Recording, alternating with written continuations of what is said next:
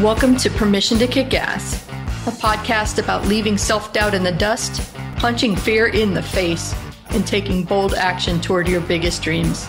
I'm Angie Coley, and let's get to it. Hey there, and welcome back to Permission to Kick Ass. With me today is Amanda Holmes. Say hi, Amanda. Hi. I love this. They won't get the video, and you're back there cheering like, yeah, that's fantastic. Love the energy. Love it. So tell us a little bit about your business.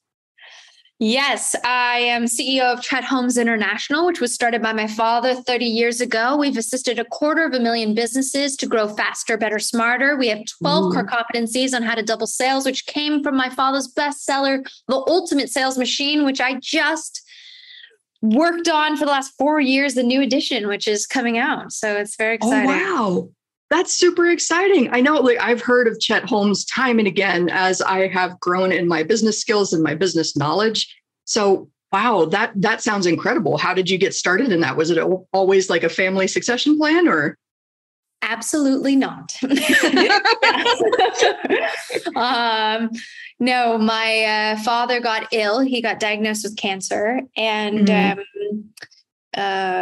ended up passing at 55. And at the time I was a singer-songwriter and had no understanding of when people would ask me, what does your father do? I say, he runs companies. That was my response. I had no idea really. And then there I was 24 with a couple hundred staff, all double my age. And I had no idea how to run a world-class, consulting firm. And yeah, here I am 8 years later of being CEO and yeah. Wow. That sounds incredible. And I love that you led with that because I didn't actually know that you were a singer-songwriter first. I knew that you were kind of thrown into it, which obviously is why I asked the question the way I did. But I was also a singer for a long time. Well, I guess I still am. I just don't have a band. And I knew that one of the big blockers that I had for the longest time was, well, I'm a creative. I can't math. I can't do businessy type things. That's just something other smarter people know how to do. Did that ever, that line of thinking ever occur to you? Absolutely. All the time. I mean, come on, I'm a singer. How would I know how to manage staff, how to run the P&L for every business? The first week, so 2 years went by where I hired different C-suites, CMO, CTO, CEO, CFO, trying to fill the void of my father not being there. I was chairman at the time. Again, they just gave me that, I guess we have to give her something. Let's just make her the chairwoman. And, wow. And I was the last to wanting to be involved. Absolutely. I had no interest in it. After watching my father get so stressed and leaving us so early, I thought, and never would I want to step in with that. But I actually had an Indian saint who kept saying, you can do this. You can do this. She's my guru. And so eventually I did step in as CEO in the first week, as if it couldn't have been easier. One of my staff comes up to me and goes, well, Amanda, the merchant services has shut down your ability to pay payroll. So you can't pay anybody. What should we do? And I went, oh, what's a merchant servicer? Oh my gosh. And then that same week I get, they're like, Amanda, you're getting served papers for a lawsuit. I'm like, okay.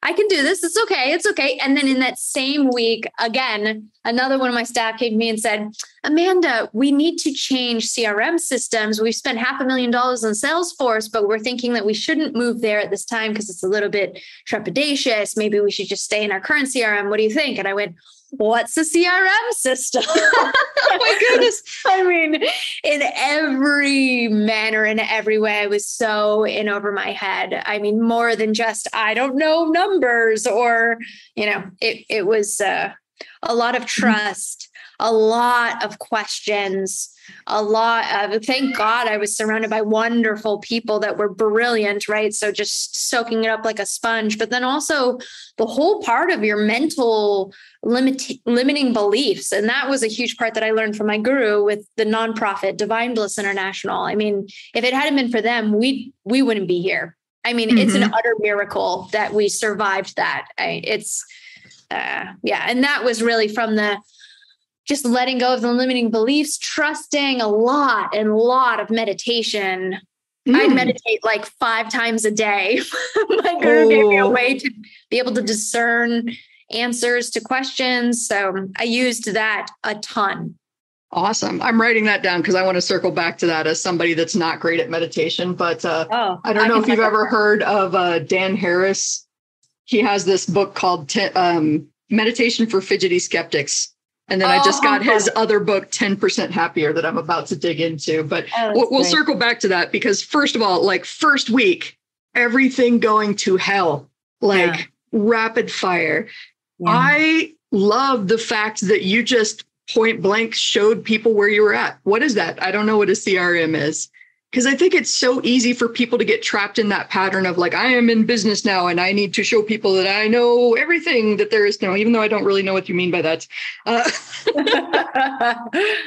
Was that ever a thought that you felt like you had to do, like posture or pressure, or like there were people that were surprised that you didn't know this because you're the daughter of Chet Holmes? No, I think everyone was pretty clear that I knew what I was doing.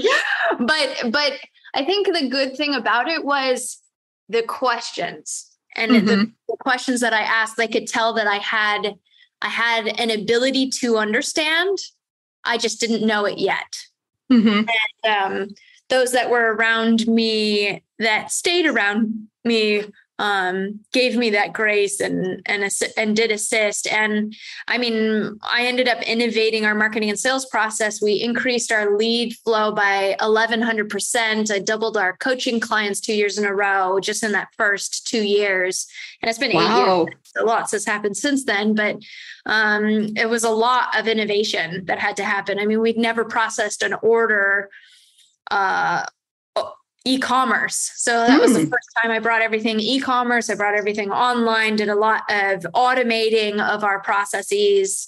So that was my domain of how can I find a faster way to do this where I have my finger on the pulse immediately and I don't have to train the 80 sales reps before we can implement this strategy. I just want to get it done with the click of my fingers. So that was a big part of what I did.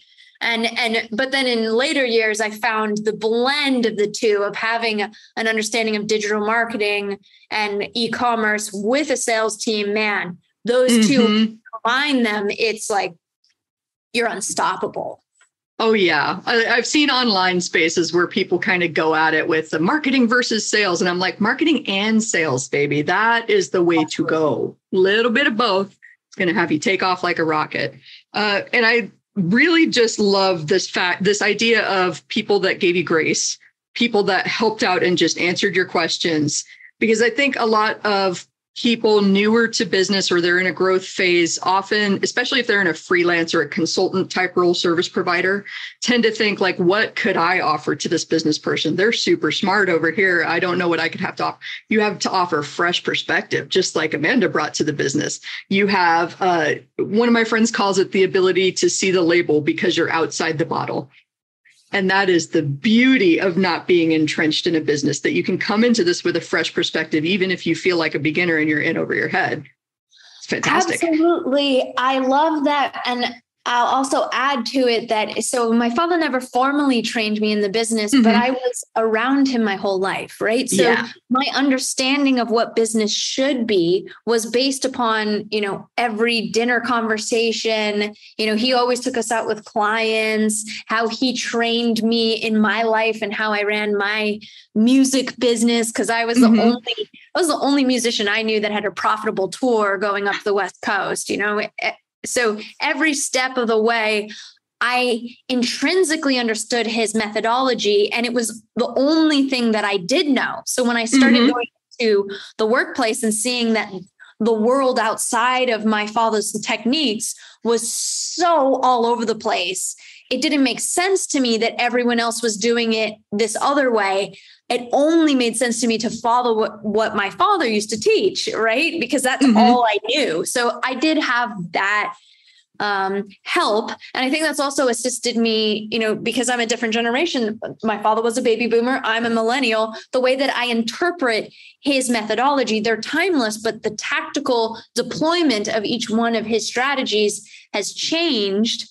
So my natural tendency to do what he did on cold calling, I now do in DMs and Instagram, right? Ooh. So, but it took the innovative mind to understand the strategic objectives and then how the tactical implementation changed. So yeah, I found a lot of that innovation, and I did a ton of that innovation, especially in the last 2 years too, with the finish of the book. It took me 4 years to write the new edition. And then I revamped all of our systems and our deliverables and our packages and our services. And I trained all of my teams, right, on all of those things that I updated and renovated for this world post the internet, because a lot of my father's methodologies were pre the internet, and man, a lot has changed. Oh, for sure. I remember when people first started freaking out about the privacy changes with Apple, because it was like, we're going to lose so much of this data that we've had access to on the internet. And I was like, but to circle back to something that you mentioned earlier, we were able to sell things to people before the internet was a thing, before we could stalk people online. We were still able to consistently make sales. So there are tactics that work, even if you don't know what your ideal prospect had for lunch 2 hours ago. You should still be able to understand what they need from you and help them out. Obviously, I'm being a little bit facetious with Facebook ads, but like, it is funny because a majority of the clientele that I serve still don't really, they haven't made that bridge to social selling yet. And yet salespeople who use social outsell their peers by 78%. So it's a far superior, because you can know what they had for lunch. You can know who they're dating. You can know who their friends are. You can know all of this data, and people don't use it in the corporate setting as much. I'm still training a lot on that, just to tell them that that's an important thing to do. They have to first identify, okay, yeah, that is a competitive edge. So, yeah, the more knowledge that you have, the more confident you feel that you can serve that need and speak to that person. I love that. Wow. I'm just looking at all of my notes here. I want to go back to that first week that you talked about, like just being thrown into the fire. Talk about trial by fire. How did you approach handling all of those situations happening at the same time? Right before I stepped in as CEO, I had gone on a trip. It was a last minute thing. One of my staff was like, we're going to go climb Kilimanjaro. It's the largest freestanding mountain in the world. Would you like to come? I'm like, you think I could do it? And they're like, of course. I'm like, all right. It was a Thursday. They left on Monday. So I got back home. I had 48 hours to buy gear because I'd never trekked before. And off I was to Africa. And turns out that altitude sickness hits people. So if you're a smoker, you actually do better in altitude sickness because you're used to your breath being constricted. But for me, I was a trained vocalist, right? So breathing techniques were so critical for me. I just finished my yoga teacher training. So I am so big about breath. I got there on the very first day. I was nauseated. I was one of the weakest links. It was me and this like 65-year-old woman that perpetually were the weakest links in the group. And it took 5 days to walk up Kilimanjaro and then another 2 down. And it was that moment where when I looked up at that mountain and I'm like, I don't know if I'm going to make this. And multiple times throughout the trip, I thought, I'm not going to make it. You know, everybody thought I wasn't going to make it. And I ended up making it. And I realized at like the very last day, I was like, my eyes were rolling to the back of my head. A guy died that day. It was intense. And I had one African guy on one arm, another African guy on another arm, and a guy behind me trying to like keep me from falling over as I'm like trying to still climb this mountain. And it made me realize that every major achievement takes just one step at a time. And sometimes it's not going to be you by yourself. You're going to need help, and you don't have to do it alone. That was my biggest takeaway. So then when I got back home, I was like, all right, let's do this. And I stepped in as CEO and, we ran with it. And I still had that first week. I was still like, I climbed Kilimanjaro. Okay. It's just one step at a time. And you being a musician, I think you'll appreciate this. Actually, halfway up the mountain, I had this moment where I was like, I'm not going to make this. I hate hiking. Why did I ever fly to Africa to climb the largest freestanding mountain. This is absurd. But I had this realization that I didn't have to climb Kilimanjaro or hike Kilimanjaro. I could dance up Kilimanjaro, and I love to dance.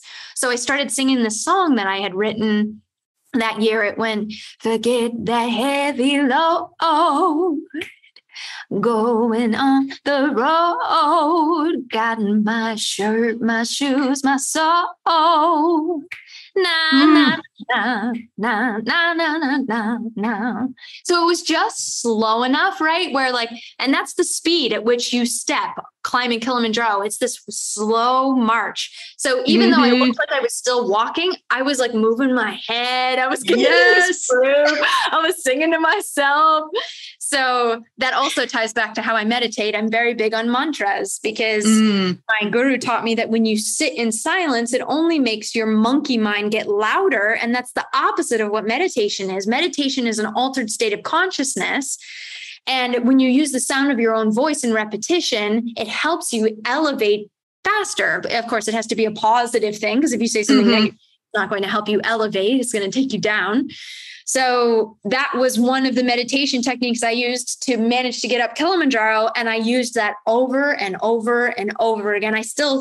Today I sat in between calls. I just sat down for 8 minutes and I sang a mantra meditation to get myself into flow, because it was a really demanding day and a lot to get done. I love that. I mean, so many great things. One, yay, voice. Oh my God, I didn't know I was going to get a concert today. Woo! And they're going to be even more jealous that they don't get to see this video because I was over here grooving. My inner blues vocalist was like, yes, you are speaking my love language. So there's that. I also love that you highlighted this just one step at a time, because I think that's the overlooked thing, especially in this day and age of instant connection, instant replies. You don't have to, just because all of those things were handed to you at the same time, doesn't mean that you have to handle them all right now. One step at a time with help, not out there in front of the army, Jon Snow style, trying to fight everybody. I might have dated myself with that reference. That's a Game of Thrones reference when Jon decided that he was going to take on an entire army by himself. And then, of course, all of his friends and allies came rushing up behind him to help fight. It's awesome. I don't think that's dating. I think everybody knows Game of Thrones. Yeah, it's not. So it kind of feels like forever ago now, but it also could be that the new show just came out. So I don't know. Time is weird, especially since the pandemic. It's gotten kind of crazy. I love this idea of meditation because I know for a long time I grew up in South Texas, and I had a lot of skepticism over anything that could perceive to be like hippie, woo, out there. And then I realized that I had accidentally created a mantra of my own during a really stressful time in my life when I was about to lose my apartment. And I was just I would wake up in the middle of the night with thoughts racing, already fully awake with these thoughts and these questions and these worries. And somewhere along the way, I just started saying strength, peace, faith in myself, just over and over and over again. And that with some like breathing deeply, making sure that I was doing it slowly. And every time a thought popped in, went right back to that. I didn't even realize that that was meditation until years later when I was like, oh, okay. I don't like how we attach these stigmas to things that are super useful and a lot more simple than they might seem. Absolutely. That's wonderful. And you said that you have a guru that helps you with yours. How did you get into that? When my father got ill, we were looking for alternatives, and we looked at, we had 2 people on staff full time looking through all the different possibilities. And we saw about 150 of the best experts in the world, everything you could imagine: sound therapy, light therapy, oxygenation therapy. I studied with monks from Japan. And then when I met Guruji, she was leagues beyond anybody else. Just being around her, I felt more peaceful. I felt more calm. I felt more contented. And yeah. By the time she had met my father, he had already gone down the medical path so far. There was really not much that could be done. But she told me I had celiacs at the time. And so I couldn't be in a pizza parlor. The smell of pizza would make me nauseated. If I ate it, I would go to the hospital. And she said, every disease is just a disease of your mind. I could assist you to cure yourself of celiacs. And I went, no Western doctors ever told me that. And lo and behold, she did. She assisted me. I now can eat wheat. Yeah. I went to one of her centers. At that time, it was in Singapore. Now there's one in Florida as well. And she helped me rebuild my stomach lining. And now I can eat wheat. Holy cow. Wow. Yeah. That is amazing. I mean, I've always had this inkling that the brain was way more powerful than we gave it credit for. But stories like that they expand my mind even more. And I feel myself becoming less anti-woo day by day. Yeah. The mind is a very powerful thing. Absolutely. Very powerful. I love that, abrupt left turn here too, because I'm going to go back to the music. Like you used your skills and what you picked up with your dad, just kind of being around him, being in his presence, being part of his world as he was taking people out to dinner and whatnot, to build your own profitable business as a musician. I know there are several musicians listening here that would be interested to hear a little bit more about that. Are you open to sharing? That's hilarious. So I booked my tours up the coast, and I would play anywhere anybody would have me, right? Any kind of coffee shop or bar, or, pub, busk on the side of the street, whatever it took. And I was definitely, it's like any business, you think that, okay, I create the product or I create the service and people will come, and then they don't come. So it was the same thing with a musician. You sit in a corner of a coffee shop and you're playing music and you hope that they'll come and ask for your CD, but you don't really know if they're going to. I don't even know what they sell today. At my time, it was selling CDs, but I would, throughout a set, half of the time would be me talking about my tip jar in some entertaining, engaging way, that I had songs about my tip jar. I would talk about the tip jar being hungry. We'd crack jokes about the tip jar. I would believe that every person that was in the vicinity of me when I was singing in an event, that they were about to be a part of an experience with me. So they would walk away. Every single person, I would know their name in the room if it was one of those smaller rooms, and we'd be having a dialogue through the whole thing. And I'd say, don't you want to commemorate this experience that we've had together and take home a CD so you can remember forever how this was, right? I mean, I was shameful. It was ridiculous, but highly entertaining. I think I only had one person ever say, you talked about your tip jar way too much. One out of thousands of people. So I think I did okay. And even after I would sell, so I would close 100% of the room. I mean, there was no doubt in my mind that every single person was walking away with a CD. But then I'm like, okay, well, how do I upsell this? And my CDs are only like $5-10. So what can I do to get more? So then I started saying, if you fill my tip jar, I will walk on my hands across the stage, because I used to be a competitive gymnast. And I just thought, I think people will find this funny. I would have people get up from the crowd and walk around the room and go, give her money. I want to see her walk on her hands on stage. Now, it wasn't like anybody ever told me to do these things, right? It's just being around the ultimate sales machine my whole life. I think I just couldn't help but I knew that, okay, how do I close everybody in the room? Okay. How do I upsell them? Okay. Cause I got to pay for gas. Cause I got to pay, right? I got to make this profitable. It was inherently part of me. It was, I don't know, flowing through my DNA or something. Cause I've never seen any musician do how I ran a show. Was different. I love that. And I love that whole shameless approach to it. Cause I think we can too often, especially if we're building something that's kind of close to our heart, like musician, like being a musician, like being a creative, or, early stage consultants and stuff like that. It's a piece of you, whatever you're building. So it's hard not to take that personally. And it's hard to remove that. Like, are you going to judge it? I worked really hard on this. I just want you to love it as much as I do. But you transformed them from spectators into participants. And that's what I love about that. That was one of the only skills that carried over from singer-songwriter to CEO. Because when I took over, then I started running webinars. So I'd have 400, 500 CEOs on a call. And because I was so used to bantering with my crowds as a singer-songwriter, it was so easy for me to run a webinar and go, hey, raise your hand. Hey, say yes. Hey, how you doing, Bill? Hey, how you doing, Bob? Are you going? I had that part down, and I had the script from my father on doubling sales. And this is how you double sales. And this is how you teach doubling sales. So that was one of the only tips that I think I got from my singer-songwriter days.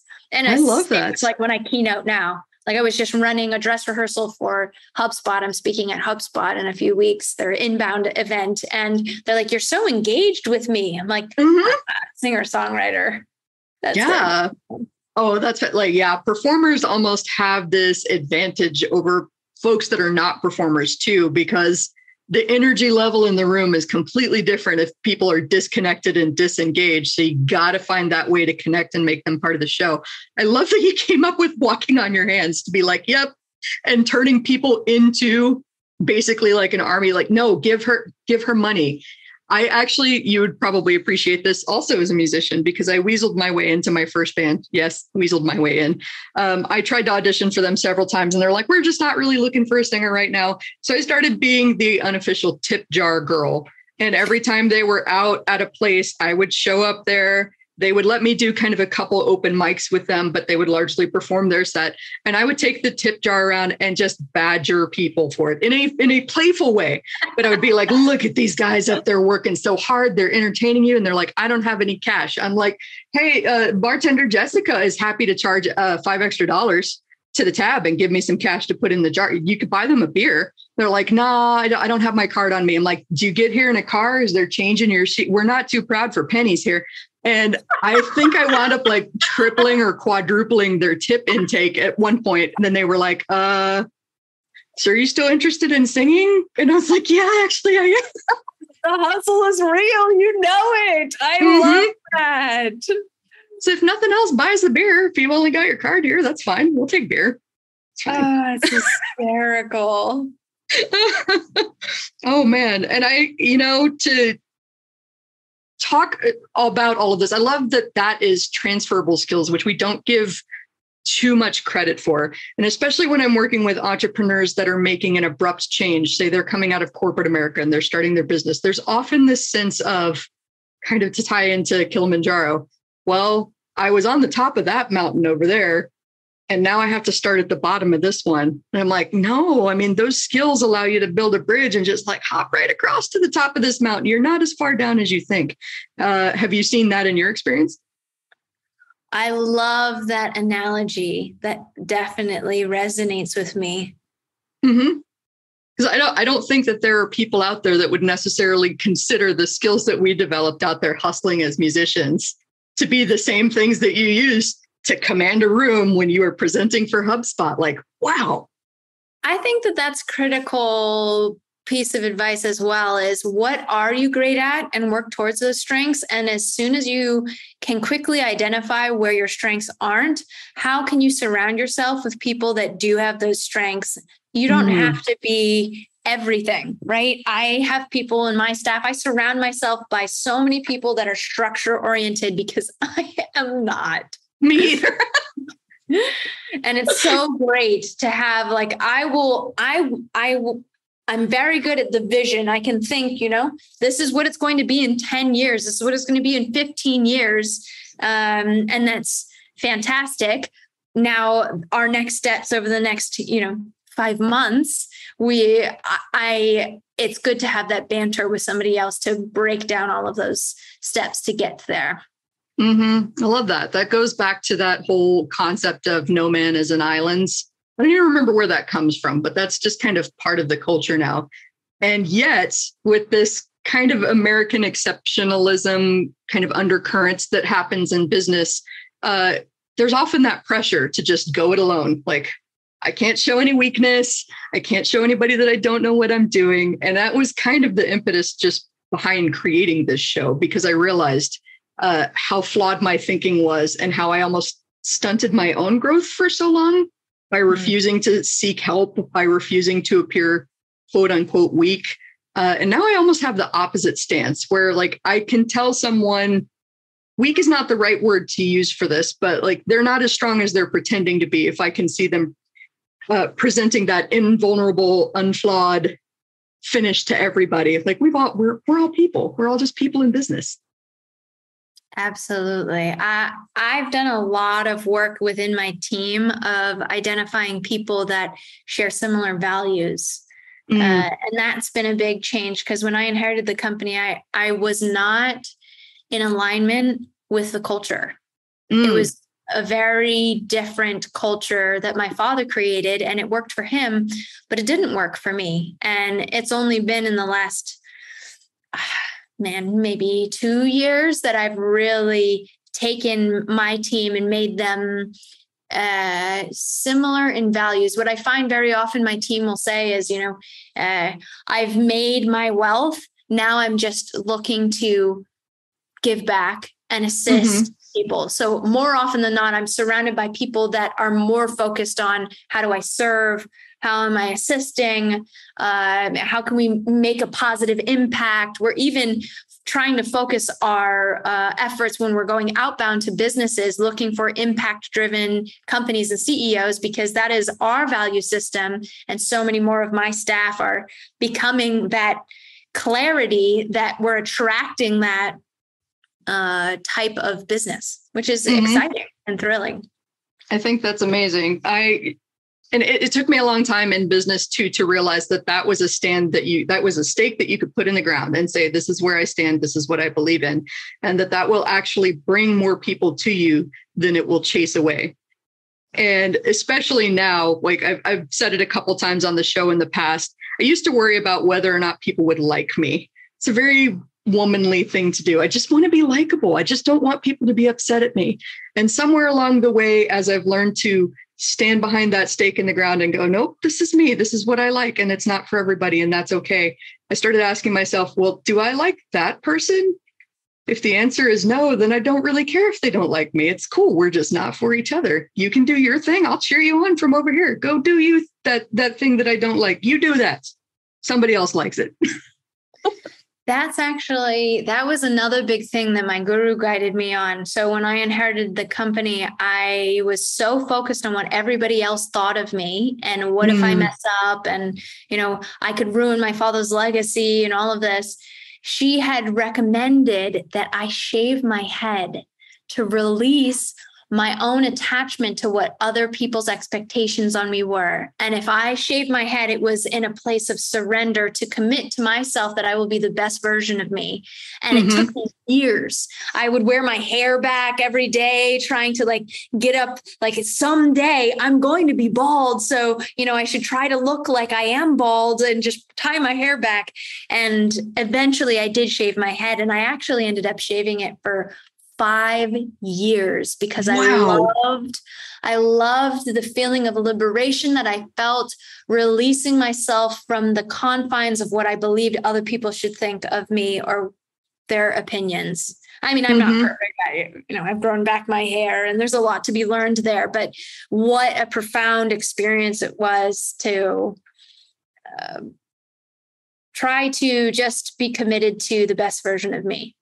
I love that. And that's such a, wow. I felt the tug at the heartstrings, because who doesn't want to protect such a strong legacy of this person that they adore and has made already a great impact in a lot of people's lives? You obviously want to keep that going, and to surrender. For a long time, I thought of that as a super negative. This concept of surrender, it means give up. I am done fighting. I am weak. Right. But surrender, I think, helps you realize that there are certain things that you can't control, like how other people think of you, what their perception of you is. All I can control is me. And I don't know. I mean, I've had long hair forever. I'm sitting here shaking out my ponytail hair. Maybe someday I will experiment with just shaving it all off and going free. It's a wild experience. It all depends on the intention behind it as well. And wow, this just sounds amazing. I'm going to sound like a little bit of a kiss ass for a second here, but I just can't help myself. Running a company, walking up a mountain, being a musician, having this guru, you have accomplished so much so much in your life. And I just can't help but be in awe. I hope I'm not making you uncomfortable by saying that. I think that's so amazing that you've accomplished all of this. And there also might be some folks out there that think like, well, Amanda's an exceptional person, but I don't know that I could achieve the same kind of thing. Do you have any advice for somebody like that? I know I kind of put you on the spot with that one. So. I think that the world creates boxes and frames, and our families determine who we should be or who we are. Our friends try to tell us who we are, who we should be. And what we see around society says this as well. And ultimately, at the end of the day, it's really about how you feel about yourself. Like when you put your head down at night, do you feel contented with who you were that day and what you did? Because the only person that will know is you ultimately. So at the end of every night, right before bed, I've even done it before in classes under my guru, is she would have us write down, like, what are all the things that you did that were positive towards your true self? And then what are all the things that were, not really on that path, maybe the opposite? And you'd list them to just acknowledge, okay, this is some place where I'm making positive improvements. And this is some place where I'm holding myself back. Or downward spiraling. And so ultimately, I guess it just comes back to tuning into you, asking yourself the question, what makes me the best version of me? How can I be, my guru would call it my higher self. I want to be my higher self. One of the mantras that I would say every day and throughout the day is, I grant myself permission to connect to my higher self. Please guide me to be a conduit of light and love. And as long as that was my goal and that was my focus, I felt that my pathway becomes more clear and more fulfilling and more enriched. And I become more of a magnet that attracts the things that I want into my life rather than me having to chase after something. As long as my intention is clear, oh, wow. That's amazing. And I discovered the power of acknowledgments recently myself with a coach that I've been working with. And the thing that I really want to highlight and unpack about what you said that I thought was so cool was your mantra is focusing on being love and light for people. And that is something that is totally within your control. Whereas I think so many times we get hung up on the doing, right? We think we're human doings instead of human beings, and that our worth is tied to our work. And unless we are bestseller status and running this $50 bajillion company, that we're somehow less than. And then we get in these bad habits of like having goals, having intentions, falling short of our own expectations and our goals for ourselves, and then just like piling on. And that's why I love this acknowledgement process, because yeah, there's going to be shortcomings. There's going to be missteps, mistakes, failures, and things like that.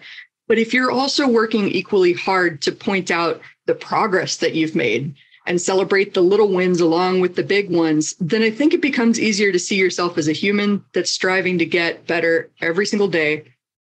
I just want to I don't know. I want to reach through and high five you.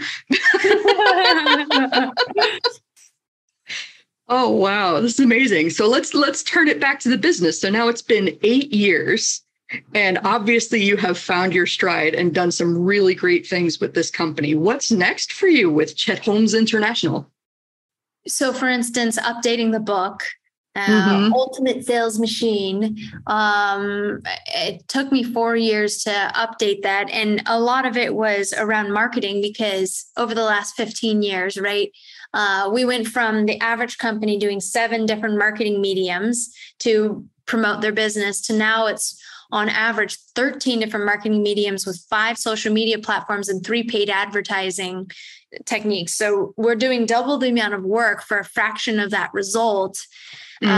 So a big part of what I've realized is my father had 12 core competencies for doubling sales. And this was before the internet, right? So information was still this rare commodity. Today, information is so plentiful that it's really about getting as simple as possible and getting as focused as possible. So while my father had 12, I'm really honing in on 2, maybe 3 max, and really getting simplifying everything that my father created. So, for instance, chapter 7 is the 7 muscles of marketing, and he would go through all 7.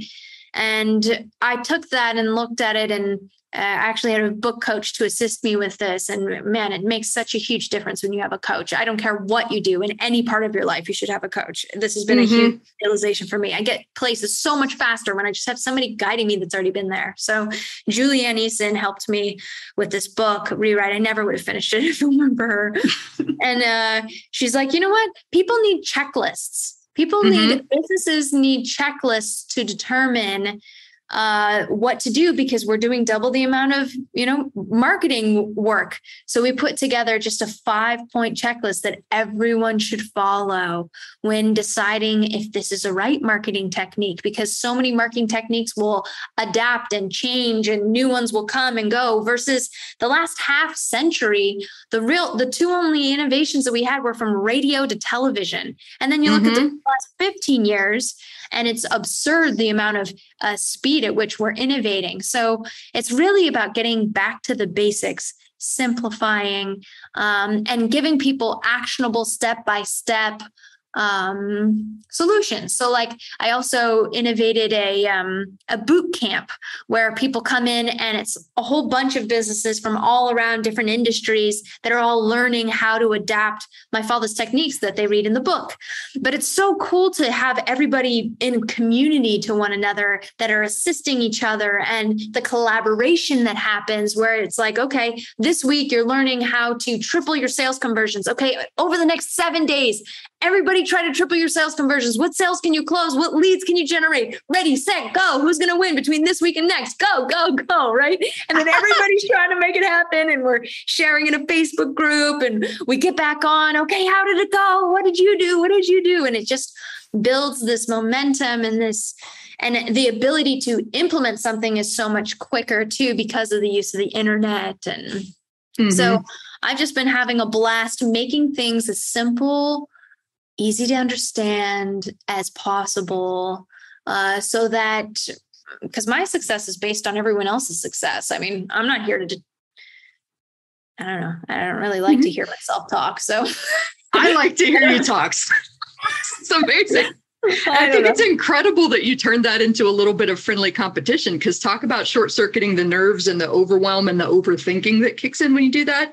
Yeah. I used to be a type A. I know that you wouldn't be able to tell it from me sitting here in my Jack Skellington hoodie recording this podcast with you. But, I knew what it took, here are all of the steps in the right order that you follow to get the A. So when I was getting my master's degree, I encountered the most frustrating class of my life. And I think this is the first time that I'm sharing this story on the podcast. Believe it or not, it was called entrepreneurship. Yeah. And it was taught by a lady who did a lot of like venture capitalist investment, very smart lady. But I was so frustrated because I could never figure out how to get an A in her class. Me and my type A buddies, we spent like 2 weeks on this faux pitch deck, and she was like, B. And we were so mad because we knew somebody else that got an A had like just thrown it together the day before.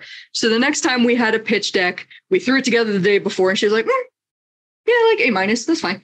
And it was so frustrating.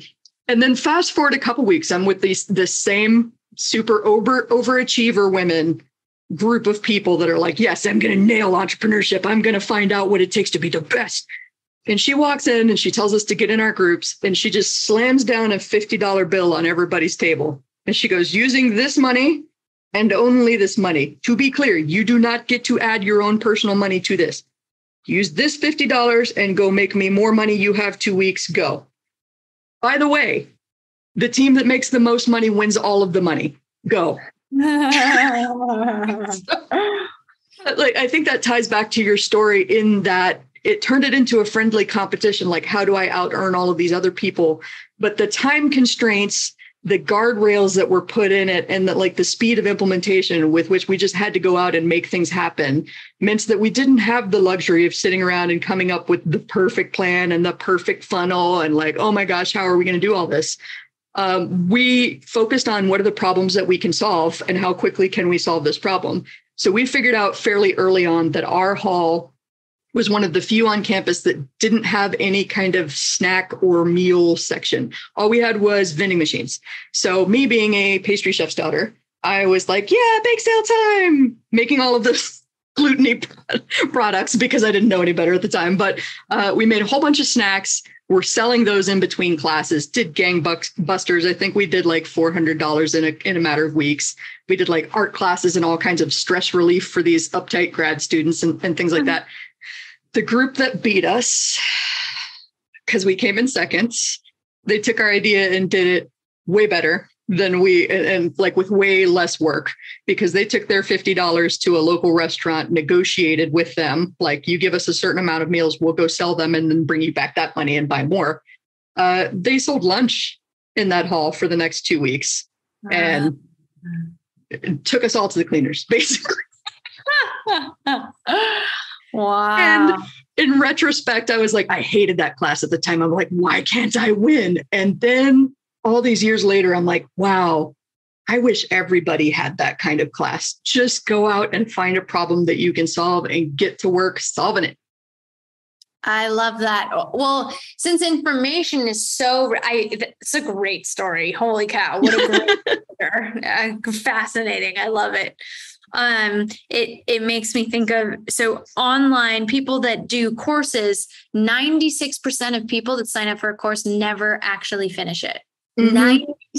It's only 4% that finish it. So I'm really big about data and analytics. I also have an analytics part of my company where we find that for companies and help them put that into their marketing and sales story. But so I tracked what was the results of the people going through this boot camp, and 46% of them generated leads within 30 days and 32% of them generated sales within the 30 days. And a lot of my clientele are more B2B. Their sales process is a lot longer than 30 days, right? So if I had tracked 6 months out, I'm sure I would have seen even more. But I'm looking at that and going, okay, industry average is 4%, and that's just completion. They're not even tracking results. We're getting 10 times industry standard.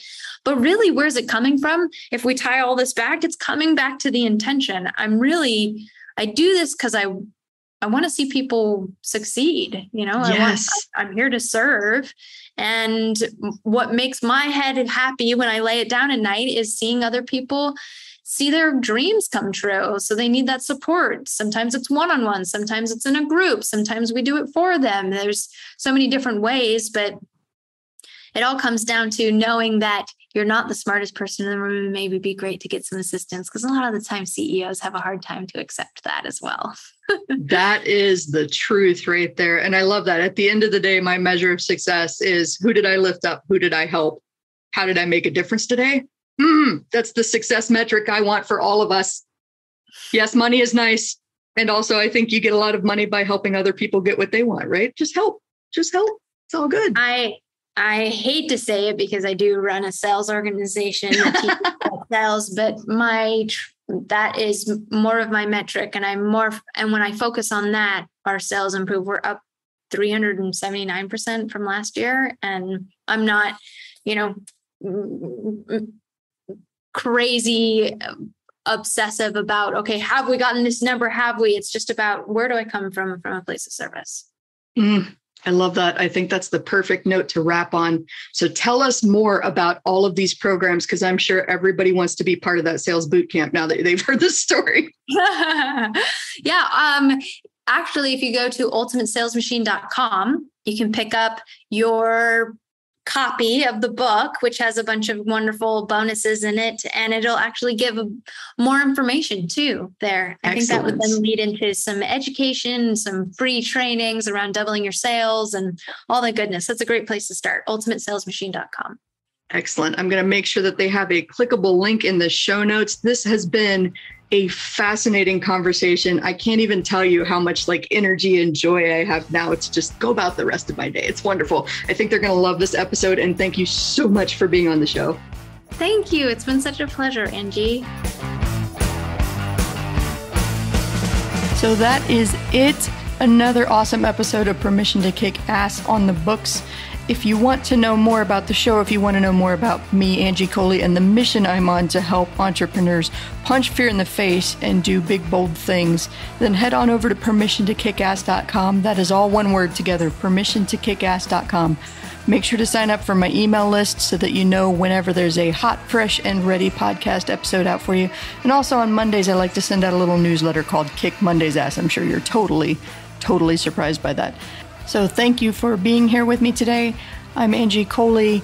Make sure that you share this with a friend that needs to hear this message today. Like it, share it, comment wherever you're listening to this today, and let's go kick some ass.